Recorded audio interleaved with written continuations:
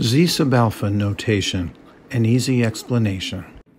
College students seem to hate Z sub alpha notation, probably even more than summation notation. I'll do my best to try to explain the subject to you. First of all, let me define what Z sub alpha actually means. So this is a Greek letter alpha. It looks a little bit like a 2, but it's not a 2, it's an alpha.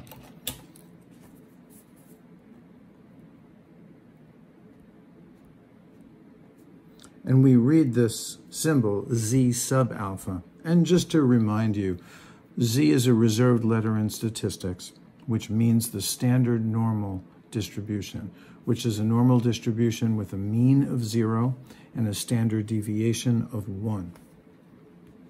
So Z sub alpha is the Z-score such that alpha times 100% of the population is to the right of Z sub alpha. And so here's a little picture that I drew for you. And let's look at a little example.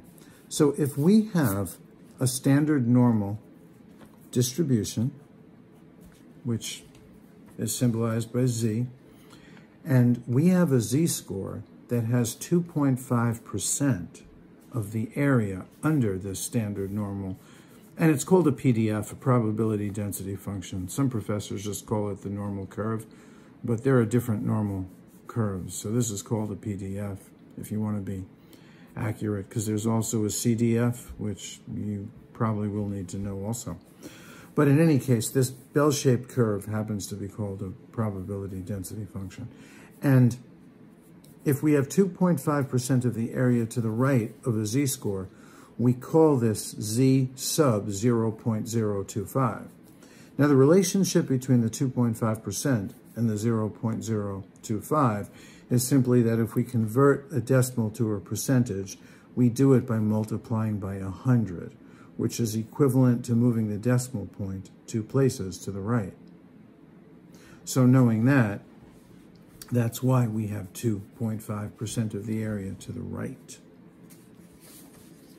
So here's something that confuses a lot of students, because in stats classes, we speak about a lot of things like critical values and percentiles and Z-scores and Z sub alphas.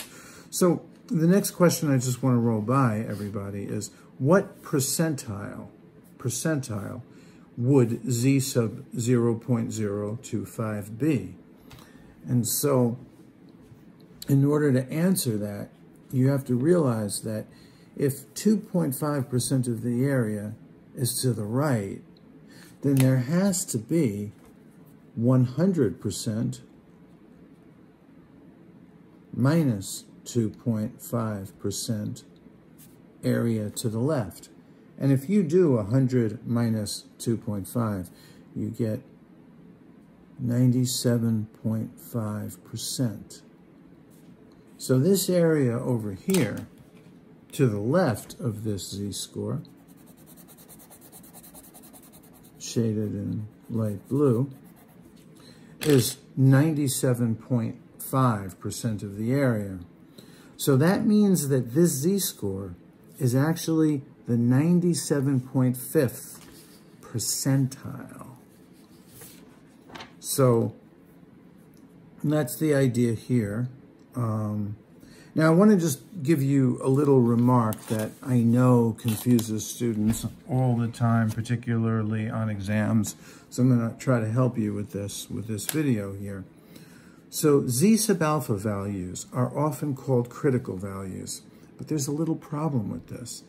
There are actually 3 types of critical values in a Stats 1 class. We have left-sided tests, or left-tailed tests, which have left-tailed critical values. We have right-sided tests, also called right-tailed test, which have right-tailed critical values. We also have two-tailed tests, which means we have two-tailed critical values. And the problem is that different textbooks use different books. And so your tutor might tell you one thing, your professor might tell you something else.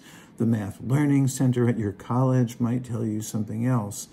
And this is where this confusion kind of comes by. The best notation to not be confused is using this Z sub alpha notation. It's actually the best, but not everybody uses it. They try to simplify things, but sometimes they make it more complicated for their students by trying to make it simple. Let's do one last example, and then I'll close this video. So suppose we want to determine Z sub 0.05. Let's draw a little picture of it first.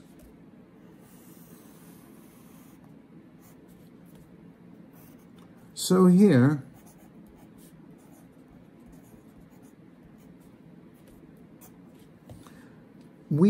now if you convert 0.05 into a percentage, we multiply by 100, which is equivalent to moving the decimal point 2 places to the right. So this is exactly 5%. So we have 5% of the area to the right of the z-score.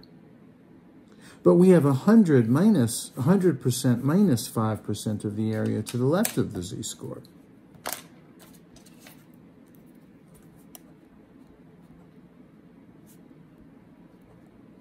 Which of course is 95%.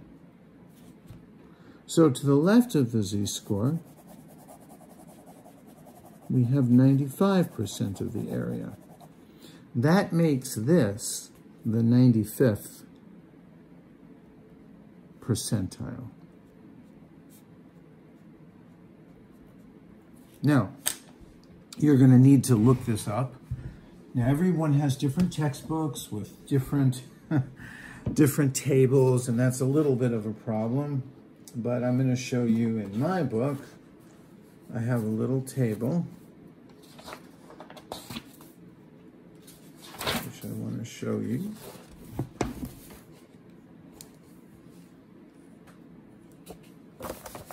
So here, this is a kind of typical Z sub alpha table. And if you look, 0.05, that's the alpha. The z-score that corresponds to this is 1.645. So let me write that down. 1.645. So what does that tell you? This tells you two things. This tells you that the 95th percentile, that's a short way to write percentile, percent symbol with tile.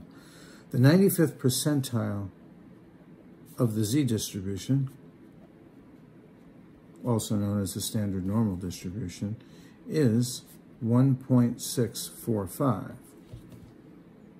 And it also tells you that z sub 0.05, that's how you'd read this symbol, is equal to 1.645.